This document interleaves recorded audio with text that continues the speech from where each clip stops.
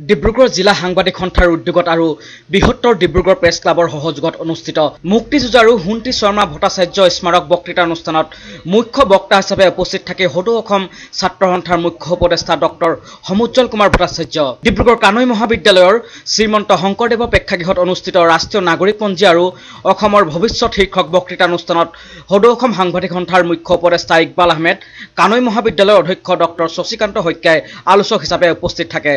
আসুৰ মুখ্য উপদেষ্টাগৰাকীয়ে স্বাধীনতাৰ আগৰে পৰাই অসমত প্ৰব্ৰজনৰ ধাৰা আছিল যদিও দেশ বিভাজনৰ সময়ত ৰাজনৈতিক নেতাসকলে লোলুপ দৃষ্টি নিক্ষেপ কৰিছিল। স্বাধীন দেশৰ প্ৰথম লোকপিয়লৰ সময়তে খিলঞ্জীয়া সন্দৰ্ভত এটা স্পষ্ট ধাৰণা প্ৰকাশ হৈছিল। প্ৰব্ৰজনৰ বিষয়টো লৈয়ে 1951 চনত প্ৰথম নাগৰিকপঞ্জী প্ৰস্তুত হৈছিল। বিদেশীৰ বিষয়টো লৈ অসম আন্দোলনৰ সূচনাৰ পাছতে অসম চুক্তিত ৰাষ্ট্ৰীয় নাগৰিকপঞ্জী উন্নীতকৰণৰ চুক্তি স্বাক্ষৰিত হৈছিল। পৰৱৰ্তী পৰ্যায়ত নাগৰিকপঞ্জী সন্দৰ্ভত আসুৰ তৰফৰ পৰা আৰ্হি প্ৰস্তুত কৰি পঠোৱা হৈছিল, কিন্তু ৰাজনৈতিক কাৰণতে সেই সময়ত ৰাষ্ট্ৰীয় নাগৰিকপঞ্জী হৈ নুঠিল। তেওঁ লগতে কয় যে প্ৰাক্তন মুখ্যমন্ত্ৰী তৰুণ গগৈয়ে ভোটৰ স্বাৰ্থত NRC কাম হ'বলৈ দিয়া নাছিল বুলিও বিস্ফোৰক মন্তব্য কৰে। উচ্চতম ন্যায়ালয়ৰ প্ৰতি আমাৰ সম্পূৰ্ণ আস্থা আৰু বিশ্বাস আছে। ন্যায়ালয়ৰ নিৰ্দেশতে ৰাজ্যত চলি থকা NRC কামত সন্তুষ্টি প্ৰকাশ কৰে ভট্টাচাৰ্যই। 40 লাখ লোক ৰাষ্ট্ৰীয় নাগৰিকপঞ্জীৰ খচৰাত বাদ পৰাসকলৰ ভিতৰত যাতে খিলঞ্জীয়াসকল বঞ্চিত নহয় তাৰ বাবে আছুৱে সষ্টম হৈ থাকিব বুলি উল্লেখ কৰে। উচ্চতম ন্যায়ালয়ৰ শেহতীয়া শুনানিত বাংলাদেশী বিতায়নৰ এক ৰায় প্ৰদান কৰিব বুলিও আশা প্ৰকাশ কৰে। ইফালে বক্তৃতা অনুষ্ঠানৰ পূৰ্বে মুক্তিযুঁজাৰুগৰাকীৰ সুযোগ্যা যি অধ্যাপিকা ৰুণুমা শৰ্মাই এটা গুৰুত্বপূৰ্ণ বিষয়ক লৈ আলোচনা চক্ৰ আয়োজন কৰাৰ বাবে আয়োজকসকলক কৃতজ্ঞতা জ্ঞাপন কৰে। উদ্বোধনী ভাষণ প্ৰদান কৰে কানৈ মহাবিদ্যালয়ৰ অধ্যক্ষ ডক্টৰ শশীকান্ত শইকীয়াই আৰু সমগ্ৰ অনুষ্ঠানটো আঁত ধৰে ডিব্ৰুগড় জিলা সাংবাদিক সন্থাৰ সম্পাদক মঞ্জিত বৰাই। দিল্লীত কংগ্ৰেছৰ বিৰুদ্ধে ৰাজনৈতিক পৰিৱৰ্তন বিচাৰিছিল, ৰাইজে ভোট দিলে। সন্মানীয় নৰেন্দ্ৰ মোদী ডাঙৰ প্ৰধানমন্ত্ৰী হ'ল। দিল্লীত ৰাজনৈতিক পৰিৱৰ্তন হ'ল, কিন্তু দিল্লীৰ অসমৰ প্ৰতি বিদেশী নাগৰিকৰ সমস্যা সমাধানৰ ক্ষেত্ৰত দৃষ্টিভংগী আৰু পদক্ষেপৰ কিন্তু পৰিৱৰ্তন হ'ল।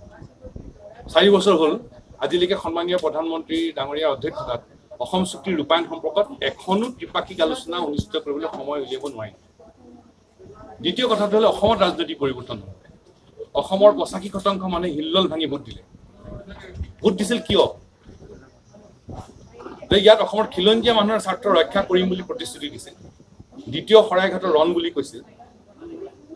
আৰু অসমৰ ৰাইজে ভাবিছিল যে এজন অবৈধ বাংলাদেশী মুখ্যমন্ত্ৰীৰ উপমুখ্যমন্ত্ৰী হোৱাৰ পথ ৰুধিবৰ কাৰণে এই পৰিৱৰ্তনৰ প্ৰয়োজন, আৰু সেইকাৰণে 85% মানুহে হিল্লল ভাঙি ভোট দিছিল। গতিকে আজি 2 বছৰ হৈ গ'ল, আমাক এটা ফলাফল লাগে। ফলাফল লাগে অসম চুক্তি ৰূপায়ণৰ জ্বলন্ত বিদেশী সমস্যাৰ স্থায়ী সমাধান লাগে। আৰু অসমৰ মানুহৰ এই 2 বছৰৰ যিবোৰ চিন্তা, যিবোৰ মনোভাৱ, যিবোৰ খং, সেইবোৰ দেৱালত লিখা আছে। আৰু সেইকাৰণে আমি তেখেতসকলক সন্মানীয় মুখ্যমন্ত্ৰী ডাঙৰীয়াকে ধৰি সকলো নিৰ্বাচিত প্ৰতিনিধিসকলক দেৱালৰ লিখন পঢ়িবৰ কাৰণে আমি আহ্বান জনাইছোঁ। দেৱালত লিখন পঢ়িলেই অসমৰ মংগল হ'ব, খিলঞ্জীয়া মানুহৰ স্বাৰ্থ ৰক্ষা হ'ব।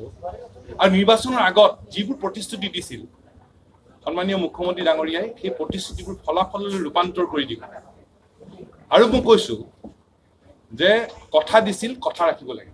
Bureau report RPTV।